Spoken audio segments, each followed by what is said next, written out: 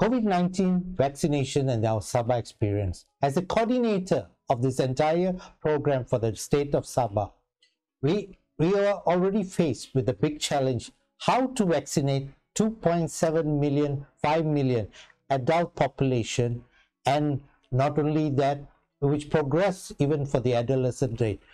The state health facilities were unable to cope with it.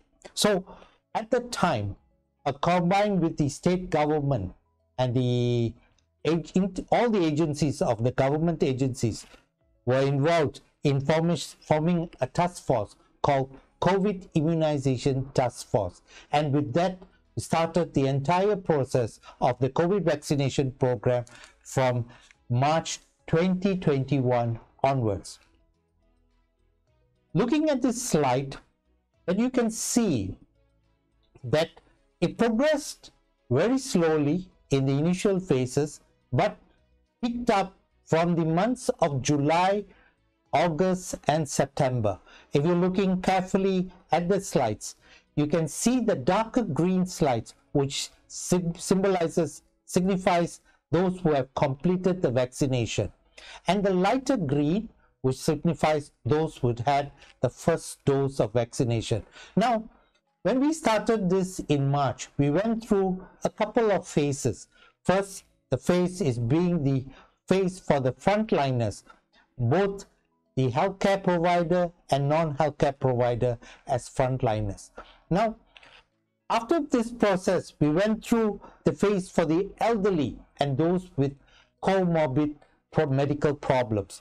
After that, as we progressed on, we had the adolescent vaccination program, which was started on the 16th of September in the state of Sabah. Next, after that, in the month of October 2021, it progressed. We started off with the booster vaccination program. Now, the two peaks that you're seeing initially in August, progressively, and there are another two peaks subsequently, and those correlates with our vaccination program for the adolescent and the booster program. Challenges in Sabah are unique. The Malaysian government had developed a platform for registration for vaccination using a platform called MySejahtera. MySejahtera, which is linked to the vaccination program through a process called MyVas. Now, from the beginning of our vaccination program, the government has insisted it is purely voluntary and it is free for all citizens and non-citizens in Malaysia. So, in April 2021, we had noticed that the registration number in Sabah is only 28% of the adult population. That is remarkably low. The problem is that many people did not register because they had poor internet connectivity, or even they do not have proper smartphones to use it for registration. So what we needed to do in this setting is that we had to have collaboration with all government agencies and non-government agencies, both private and public sector, in providing line listing, which we had used it for the vaccination program. Now, this is an important process in increasing the vaccination coverage. Now, we also notice that in many centers, the vaccine levels dropped markedly. Somewhere in the late part of July, we noticed that it had been slowed down. So, we have allowed people to walk in subsequently in the months of August onwards for the vaccination program, and we opened it not only for the Malaysians initially, but we had opened to the non-Malaysians, those documented and those who are undocumented. This allows a better spread of our vaccination program. Now, when we walk-in was allowed to cater for the general public, our vaccination centers, the 181 vaccination centers, allowed people to walk in any time of the day for the vaccination to be done. This improved our vaccination progress in the months of August and in September. From the beginning itself, during this COVID outbreak, people have come up with various theories, conspiracy theory, and so on and so forth. People were saying that it was a big pharma involvement in this vaccination process. But again, we were trying to cater to this. We had to challenge. This was our challenge. How to counter every issues that the public were addressing. So we had groups of Mythbusters, groups who are tackling every anti-vax issues. Mainly, I will notice in Sabah, it is not a hardcore anti-vaxxers, but many of them are just hesitant to the vaccination program. But I like to highlight that at present, we need to protect the elderly and all through the booster shots, as we noted the waning of antibodies levels, thus resulting in breakthrough infection. The infective rate will drop when the vaccination rate increases. It is especially true for the Pfizer and AZ vaccine.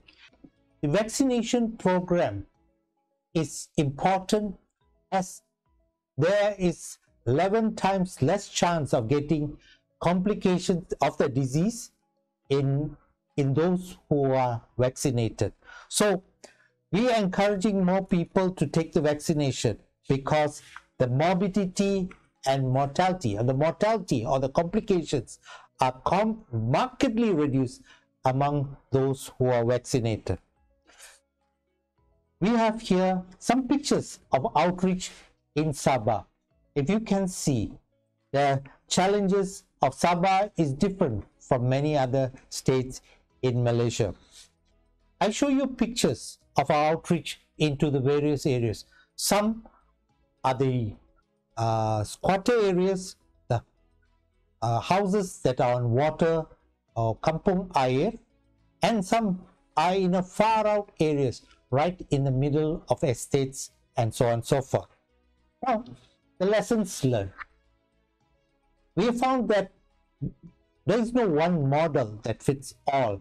We have 26 districts in Sabah, and there is never one model that fits every district. Every district had to have its own strategy, how to approach the population, how to reach the far out areas. In fact, initially we had only two types of vaccine, that is the Pfizer vaccine and the CoronaVax vaccine, which is Sinovac. And by giving this vaccine, we had to give them 2 doses. So it means that we had to go to these far out areas twice. So to counter this, we had this single dose vaccines were made available for Sabah. In fact, Sabah was the first state to get the entire shipment of single dose vaccine compared to other states in Malaysia. Now, with the single dose vaccine, we are able to vaccinate and give the coverage, rates of coverage higher compared to the just doing 2 doses. Now, we need the help of all the agencies. In fact, many agencies came forward which we never expected prior to this.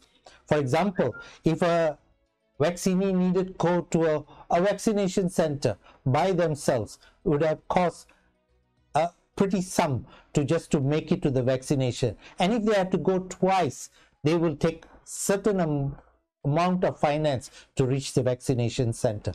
Now, with the help of the private sector to provide transport, we had NGOs providing transport to the vaccination center. And not only that, we had outreaches to these places that are far out, and by that people not need to travel. So interagency support not only in the resource sharing but sharing of data. In fact, almost every government agency and private agencies have a set of data that will be helpful in our vaccination program. Now, many of our data information that we had to convey to the public has changed the process from the beginning of February to even right up till now. The process has changed. For example, in February, we were not planning to vaccinate the pregnant woman at all during the antenatal period. But then as the scientific data changed in days to come, we found that we can vaccinate the pregnant women between 14 weeks and 33 weeks. That was the info at that time in the months of June and July. By the time of August, we have finally found out that the data that we had was that we can vaccinate pregnancy regardless of their gestation age. Now, this is very important to be conveyed to the public. If any delay in our information to the public, the strategy changes accordingly. So, everyone plays a part in this COVID pandemic. 3 C's and 3 W's. What does 3 C stands for? First, avoid crowded places, avoid close contact, avoid closed environments. 3 W's, and we must practice 3 W's, that is, wear a mask, watch your distance, and wash your hands regularly. Now, with that experience, where does Sabah stand in the whole picture? As of 28th of November 2021, there is still 23% of our population, adult population, not vaccinated. There is about 29%, of our adolescent population not vaccinated. Now, this is a big challenge still. Everyone needs to play a part. If not, we will be, and because of the process now, it is allowed voluntarily. We encourage more people to take up the vaccination, because the more people vaccinated, the infectivity rate drops, and this improves our leading a fairly normal life compared to before. The fight goes on. Please take the vaccine. Thank you.